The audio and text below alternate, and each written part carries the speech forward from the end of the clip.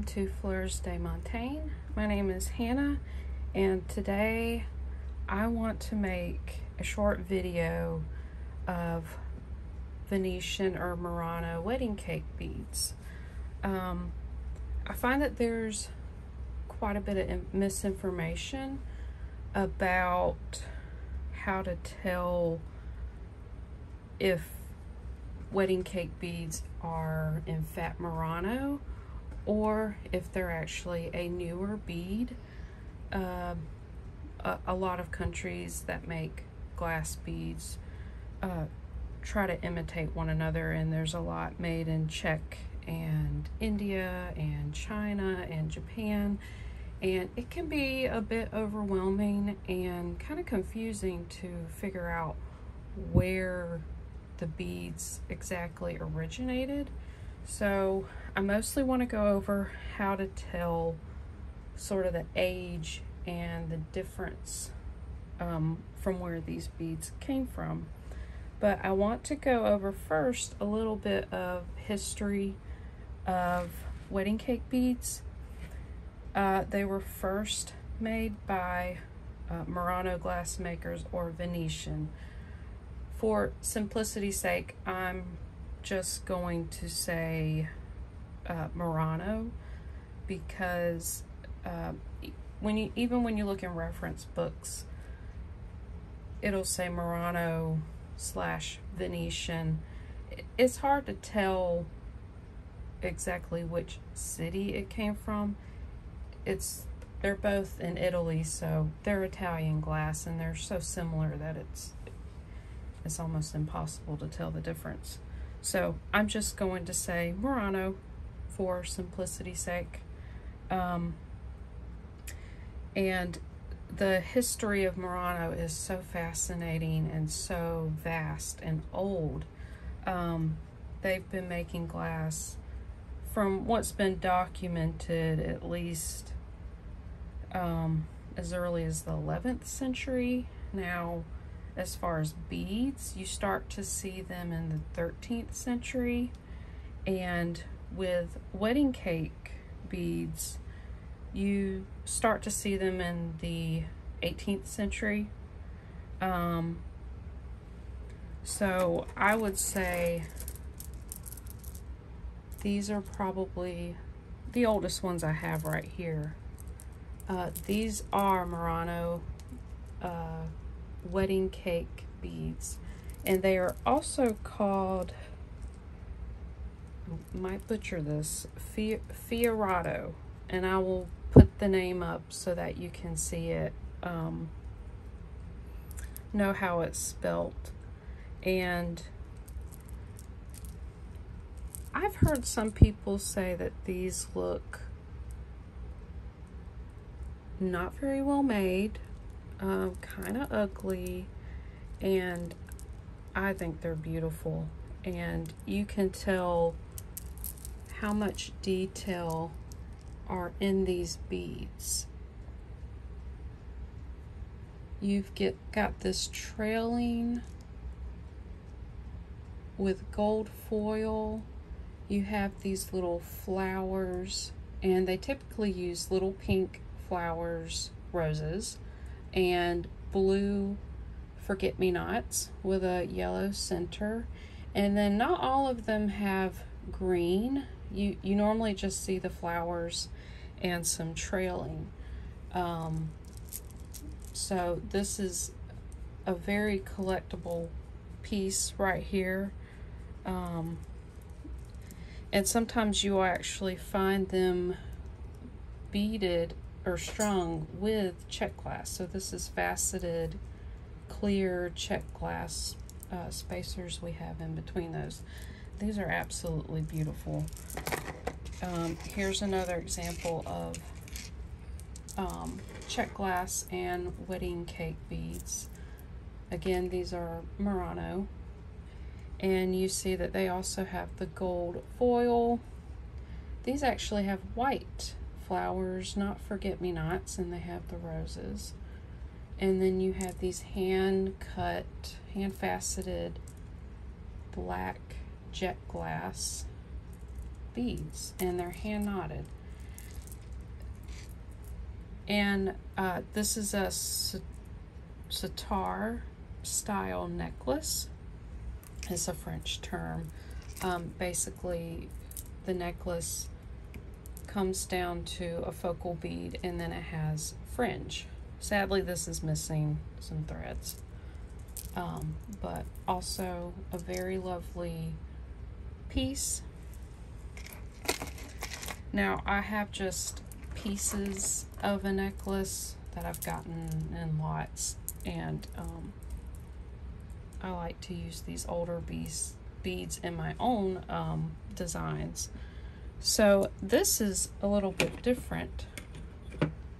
Now you can see the flowers, you've got the blue forget-me-nots, the roses, and then we have this copper color, and this is actually copper infused glass, and it's called Aventurine or goldstone.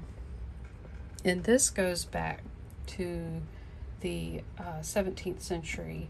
The Murano discovered accidentally actually how to make this copper glass, and they used it quite a bit. You will find this a lot in Murano beads and wedding cake beads. And we have this beautiful like purple colored glass, opaque glass as the base. Just beautiful example. And then we have these, very similar in style, and these are more of a cobalt blue color there. We have the Aventurine, the pink roses, the forget-me-nots, very beautiful. These are also, I just have these loose because I actually made a necklace with some of these. You will find that they used real gold foil to foil the beads, and these are actually really good condition. Most of the time you will find most of the foil has worn away over time, but these are just exceptional. You have the trailing pattern, the forget-me-nots, the pink roses, just beautiful. Now, these in the middle are more modern. We have these brightly colored beads. You also have the Aventurine trailing glass in there, and you have the red roses, the little sort of forget-me-nots. They're not as blue, and this one doesn't have any. Then we have these transparent blue beads right here with the forget-me-nots, the pink roses, the Aventurine. And now you might be thinking, okay, these are wedding cake beads, and they are. They look very much like the Murano, but they are in fact not. These are newer, probably, I don't know, probably from the 80s to 90s, maybe even newer. Normally,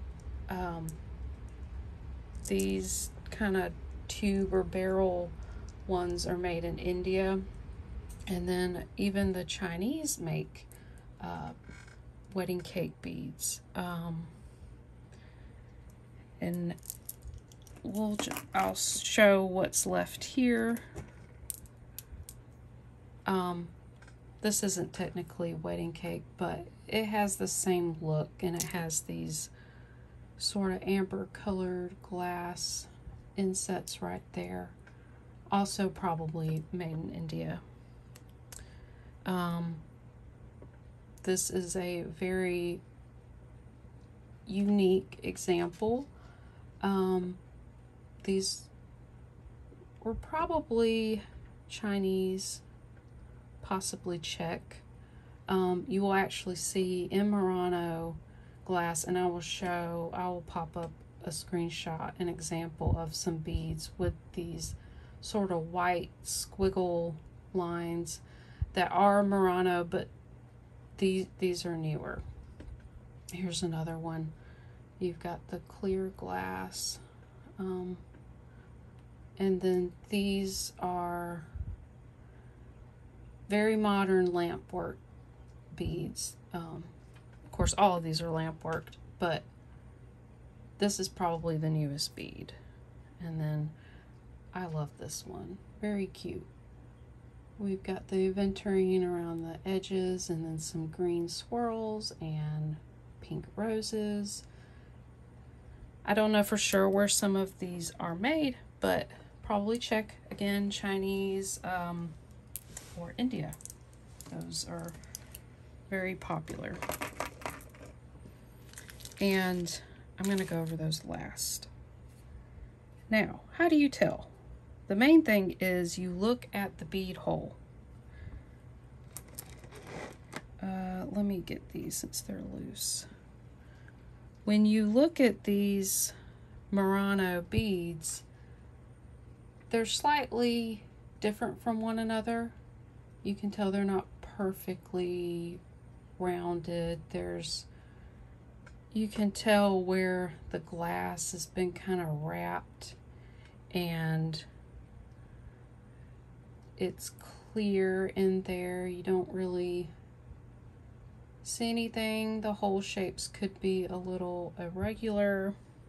I'm going to show these as well. And these are a little dirty. Typically with the older beads, they will look dirty or worn unless they were well taken care of. See, this size hole's a lot bigger. You can kind of see the striations from where they were wound around the wire when they were being made. These are the same way. They are sort of irregular in shape. You can kind of see the bumpy, texture of them. The holes are sort of irregular shaped. And now when you look at modern beads, I'm going to get several of these. Look at the holes. They're shaped very nicely, almost mechanical. Now, they all have this white residue in the center. That is a sure sign that these are modern and they are not Murano. And how they were made, they were, strung or made on a wire that was coated in a releasing agent, and you see them inside the beads. They also made several at a time. With the Murano glass, they made them typically one at a time, and they put them on copper wire or copper tubes, depending on how big the holes were made. And I actually have a picture I'll show of these wedding cake beads on the copper wire. And the way that they got them off the copper, they actually dissolved the copper in acid. So there was no residue, they did not have to use a releasing agent. So those are, sure signs to look for. Murano are normally irregular in shape, and they do not have white residue inside the bead hole. Now, we kind of went over the beads made in India and China, and I want to talk about the Czech flower beads. They're not really called wedding cake, but they're very, very similar, and these are actually from Fire Mountain Gem, and you can see they're made in Czech. And they have these little flowers in them. They are adorable. I adore these. And they kind of have this goldstone aventurine look. It's a little lighter in color, so I'm not quite sure if it does have copper. But the Czech makers love to use these little pink roses, and normally you'll just see the pink roses. Now I'm going to show the black ones. And typically what gives it away is these beads will be on a base of what's called satin glass. It looks very silky, just glittery, beautiful glass. And it looks like satin. It's kind of a frosted look. This is black opaque, but I'll also pop up some pictures of some Czech flower beads. Absolutely beautiful. I wish I had one to show. But yeah, the pink flowers look just like Murano, and they are not. They are actually Czech. And you can see the Czech also use a releasing agent. I don't know about the older beads, but definitely these newer ones have it.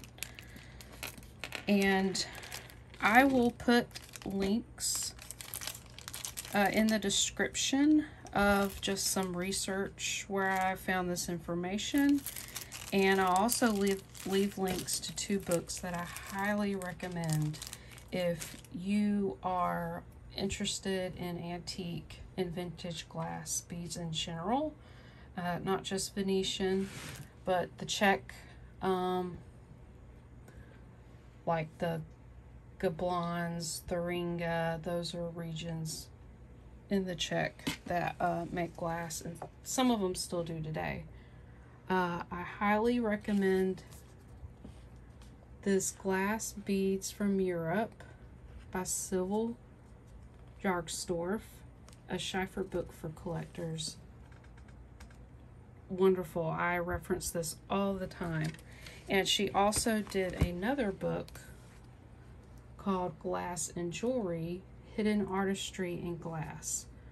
Amazing books. It has so much on the history, which I plan on doing even more of these short videos on.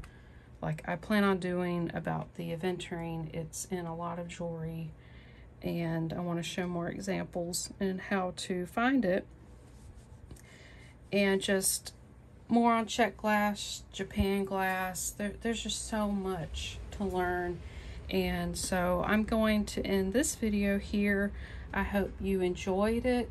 I hope that you learned something from this, that now you have better knowledge on how to tell the difference. And, you know, if you collect or resell, you know more so that these are more valuable, and can just expand on your collection. So thank you so much for watching, and please subscribe to my channel. Leave a comment if you would like the video. I really love hearing from you guys. If you have any tips or advice for me, I would appreciate to hear it. So thank you so much, and I will see you guys next time.